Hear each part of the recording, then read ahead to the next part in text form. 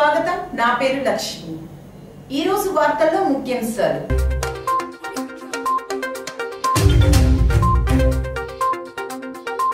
Public relation society of India Visakhapatnam వారిచే national public relation day గా ఘనంగా నిర్వహించారు హోటల్ దసపలలో జరిగిన ఈ కార్యక్రమంలో ప్రొఫెసర్ డివిఆర్ మూర్తి ముఖ్య అతిథిగా పాల్గొని ప్రసంగించారు Public relation officer anywhere is a major day in the history of Indian public relations. It is because of the National Public Relations Day is celebrated on this day all over the country since 1986. The objective behind designating April 21 as National Public Relations Day is to focus attention on public relations functions and public relations professionals in India who have an increasingly important role in the development of the country. Specific theme for the day is identified to organize events to highlight the issues selected in the theme.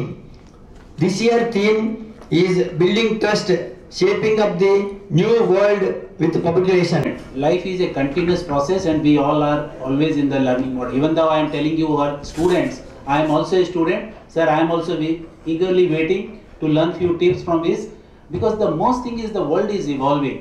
If you see the topic of today, building trust, shaping up the new world with public relations, why it is so relevant today?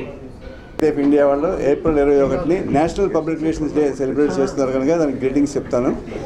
తర్వాత ఏంటంటే public relations society వాళ్ళు organise చేస్తున్న మీటింగ్స్లో ఏంటంటే public relations గురించి ఎక్కువగా దృష్టి పెట్టి ఏం చేస్తుందంటే పిఆర్ వాళ్ళకి ఎడ్యుకేట్ చేయడానికి వాళ్ళకి నేర్పడానికి ప్రయత్నం చేస్తారు. అయితే ఈరోజు మనం public relations day national PR డేని సెలబ్రేట్ చేసుకున్న సందర్భంగా ఏంటంటే పబ్లిక్ రిలేషన్స్ ప్రాక్టీషనర్స్ కానీ పిఆర్ వాళ్ళు కానీ ఏమి ప్రాక్టీస్ చేయాలి అంటే మీడియాతో మనం సత్సంబంధాలు ఉంచుకోవాలనే విషయం అందరికీ తెలిసిందే. కానీ దాంట్లో భాగంగా ఏం చేయాలంటే మనం ఎంత వీలు పడితే అంత ఏం చేయాలంటే మనం ఓపెన్గా ఉండడం అనేటువంటిది పిఆర్ వాళ్ళు ప్రాక్టీస్ చేయాల్సిన అవసరం. మేనేజ్మెంట్ చెప్పింది బయటకు వార్తలు చెప్పకూడదు అనే దానికన్నా మనం ఏం జరిగిందో మనం చెప్పగలిగితే ఏమవుతుందంటే మీడియాలో కానీ మీరు కానీ ఇన్ఫర్మేషన్ సమాచారం కరెక్ట్గా ఇవ్వగలిగితే ఏమవుతుందంటే తప్పుడు సమాచారం పేపర్లో కానీ టీవీలో కానీ వచ్చే అవకాశం ఉండదు.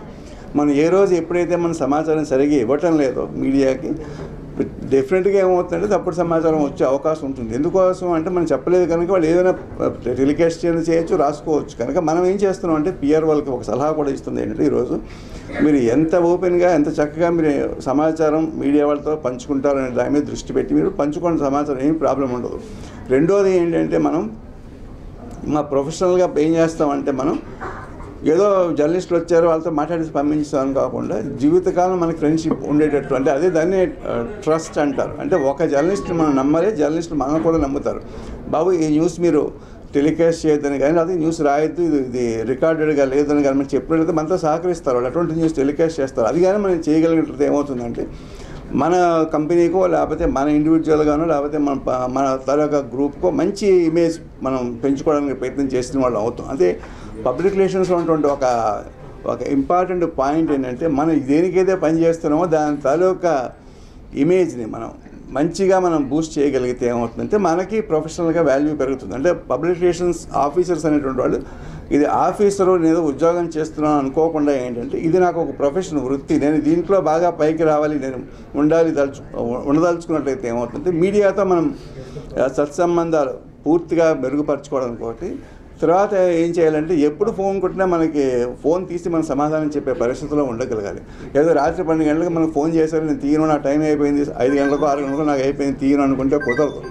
ఈ రోజుల్లో ఏంటంటే మీడియా లాగుందంటే 24/7 ఉంటాం. మీడియా అంటే హంగ్రీ మీడియా, టెలివిజన్ ఎక్కువగా ఉంది ఏంటంటే న్యూస్ ఎక్కువ కావాలి కనుక ఏ వార్తలైనా ఎప్పుడైనా కావాలన్నప్పుడు వాళ్ళు మనకు ఫోన్ చేస్తారు, అడుగుతారు కనుక మన ఆ వార్తలు ఇవ్వడానికి కానీ ఆ సమాచారం పంచుకోవడానికి కానీ మనం ప్రయత్నం చేసినట్లయితే వాళ్ళకి మనకి సత్సంబంధాలు పెరుగుతాయి. తర్వాత మన ఆర్గనైజేషన్కి మనం సహాయం చేసిన వాళ్ళం అవుతాం. మూడవది ఏమవుతుందంటే జర్నలిస్టులు పాపం వాళ్ళ డ్యూటీ కూడా వాళ్ళు చేయడానికి సక్రమంగా మనం సహకరించిన వాళ్ళం అవుతాం. ఈ మూడు మనం దృష్టిలో పెట్టుకుని పిఆర్ వాళ్ళు ఉండాలి అని చెప్పేసి నేను సలహా వాళ్ళకి ఇస్తున్నాను. ఇది వాళ్ళు పాటిస్తారని చెప్పి నమ్ముతున్నాను.